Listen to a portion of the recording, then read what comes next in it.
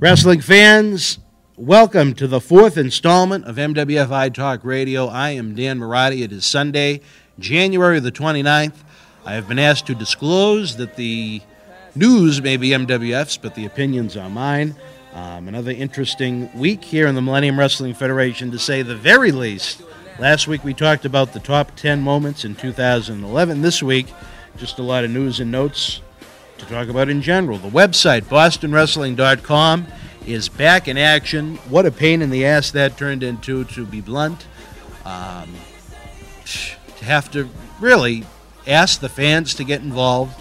A super fan, Kenny Lockhart, made a video and sent it to Homestead to have to get the local police involved out in California. I forget where Homestead's located. But in the end, bostonwrestling.com is live. The videos, the TV programs, the columns, interviews, everything that's on there, again, is at your fingertips. We're still having some hiccups with the email accounts, as the Homestead folks apparently have the weekends off, which we don't here in the MWF, or at least I don't.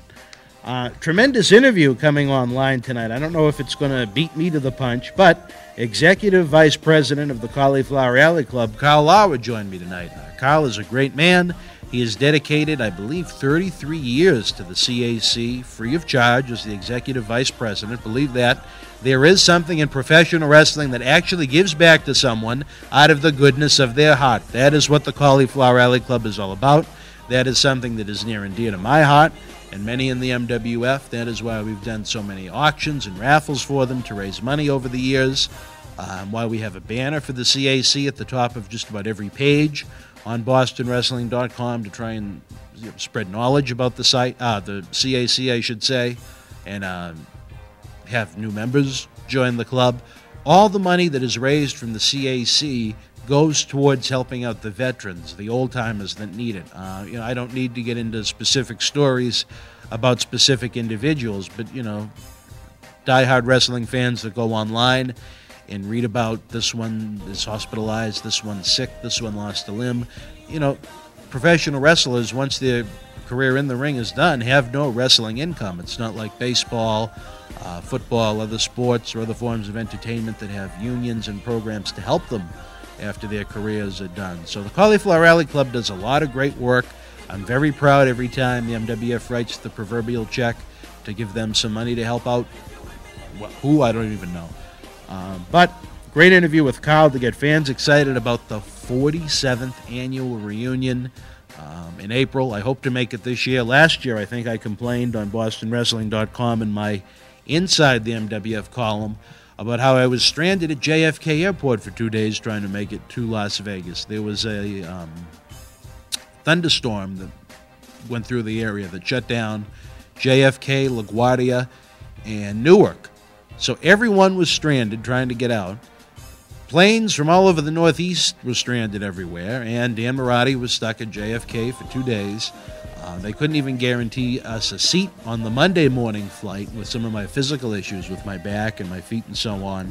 I couldn't wait overnight in the airport again. It looked like Beirut. There were just people rolling around all over the floor, and it was mass insanity. That was April. It seems like every April there's some kind of an issue around the time of the Cauliflower Alley Club. In 2010, when we were coming back, it was during the volcano that exploded in Iceland, and that was a 18-hour, 4-airport trip to get home.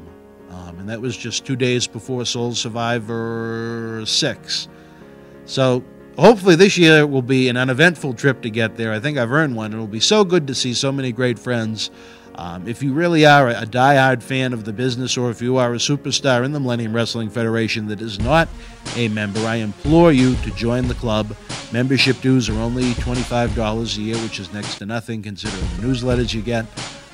The trip to one of the reunions itself, you can't put a price tag on it for what you get. As I said in the interview with Karl, the one thing I can say about the CAC, beyond a whole week of activities in Las Vegas, depending upon how long you stay, is that every time I leave, when I get on the plane, I am reminded of why I fell in love with this great sport to begin with. So if you're not a Cauliflower Alley Club, am I tired or what? Cauliflower Alley Club member, check out caulifloweralleyclub.org. and get the information you need to find out what's going on with the club, the reunion, and all that good stuff. Moving right along, I didn't have a chance to talk about it last week due to the mass insanity going on, but the 3 TNA live events that were in Massachusetts, I had the opportunity to attend all 3. I really enjoyed the events. I enjoyed, as usual, catching up with old friends, making new friends. Al Snow and I have about the same sense of humor, and if you've ever seen his tweets, I believe it's at The Real Al Snow, and some of his Facebook posts, he is literally out of his mind. So we have a lot of laughs together, and we shut down Kowloon. I think it was the first night they were there. Great action-packed events.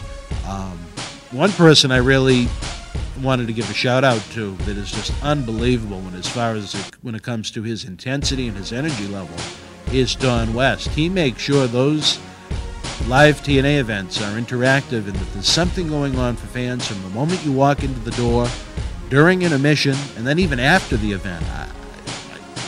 I have to commend the man, and I said that to his face on the Sunday event in Lowell. Don is the man. I don't know if you remember the sports memorabilia show he used to do locally in Boston back in the 90s, but they used to provide a lot of laughs. And we used to say back in the Tony Rumble era that, geez, that is a guy that belongs in professional wrestling, and then 8 years later, he shows up on TNA commentary. But what he does with the merchandise and just to keep the fans involved in the event is just out of this world. And finally, I wanted to give a sincere thank you to Jeff Hardy.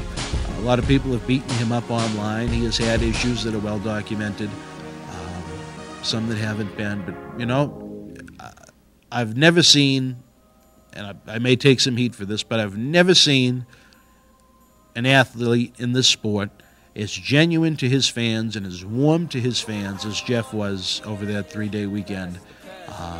He was beaten up a little bit. He had an ice pack on his back going into his pants when he would do the in-ring photo ops at the end of the event. Just a very, very, very nice person, and it had been a while since I had spoke to him.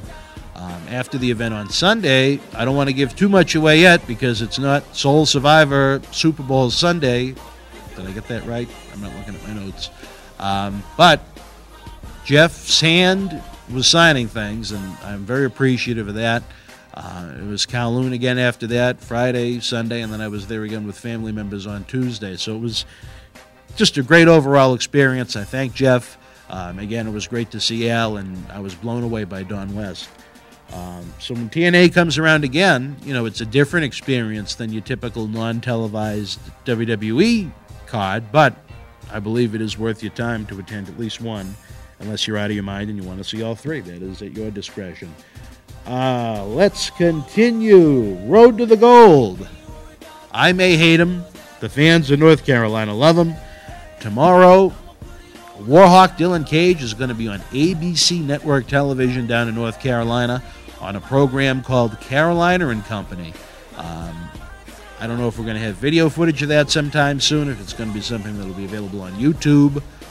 But it'll be interesting to see. He's going to be promoting the MWF Road to the Gold 2012 live event Saturday, March the 3rd at the Fairmont, North Carolina Middle School to benefit the Robeson Rescue Squad. And those are some very, very nice people. No matter what I think about John Cena Sr. and his scam, no matter how much I hate Dylan Kage for what he has put me through personally, I can say that the South Robeson Rescue Squad, just great, very nice, welcoming people.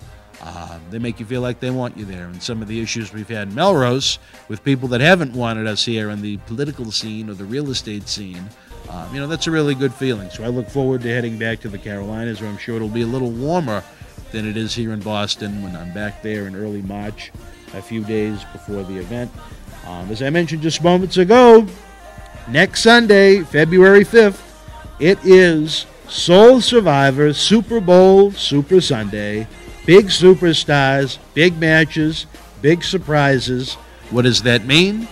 Come to BostonWrestling.com and find out before the big game. We're going to have a lot of fun, a lot of announcements. As usual, I will not see the Super Bowl. I have it on in the background as I do my MWF studio work.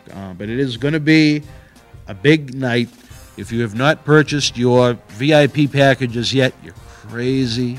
I'm not trying to, well, of course I want you to buy them, but I'm not really trying to sell you on something. I mean, it's a huge value for the fans that only paid $40 around Christmas time for what they're going to wind up getting in the end. Probably, it's hard to put a number on it, but at least $200 to $250 worth of stuff. And all the raffles, the auctions. I mean, imagine if you win the Undertaker plaque. I looked on eBay just for the heck of it. Those were selling for around $250. You could win it with a raffle ticket. The John Cena double matted autograph photo from WWE. You throw that in a frame, that's, I don't know, around $100. Little Mirades would kill me to get that. Well, I shouldn't even tell them I have it, but hopefully they're not on BostonWrestling.com. They should be doing homework or watching SpongeBob. But nonetheless, next Sunday is going to be a great day. I think it's going to be a fun experience, maybe something we do annually. Who knows? It was an idea I had, and we're going to go with it. The Sunday after that, Sunday, February the 12th, it is going to be the duo of Ox Baker and Quincy, collectively known as Ox Briscoe's Rocking 80s Valentine special. They will be singing some songs that will apparently warm and bring love to your heart. I look forward to seeing this half-hour extravaganza, especially after their Christmas special, which gave the holiday new meaning.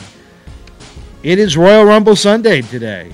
I was told to expect a big twist during the pay-per-view tonight. My prediction for the winner was Chris Jericho.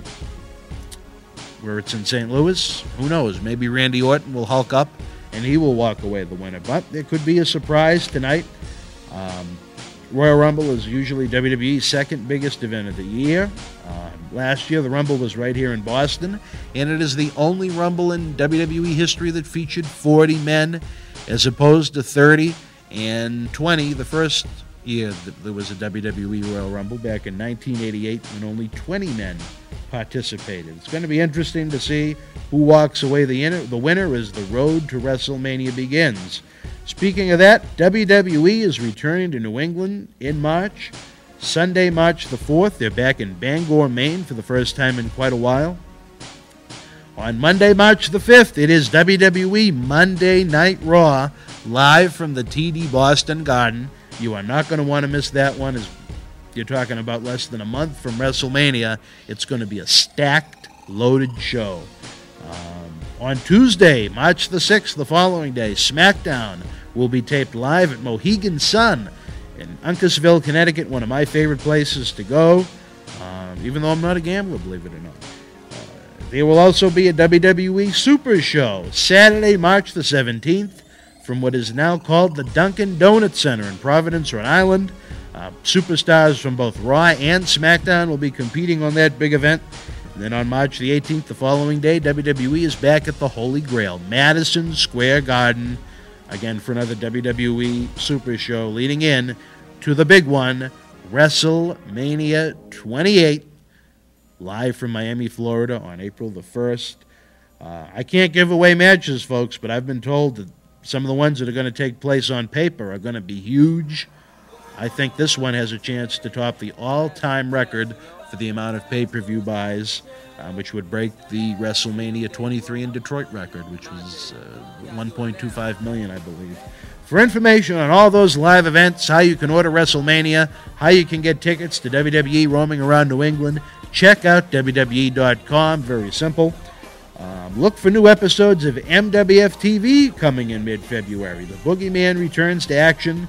Both Julian Starr and Scott Reed have asked for an opportunity to showcase their skills, both coming off losses of late, and they're going to have that opportunity. How, I'm not exactly sure as of this moment.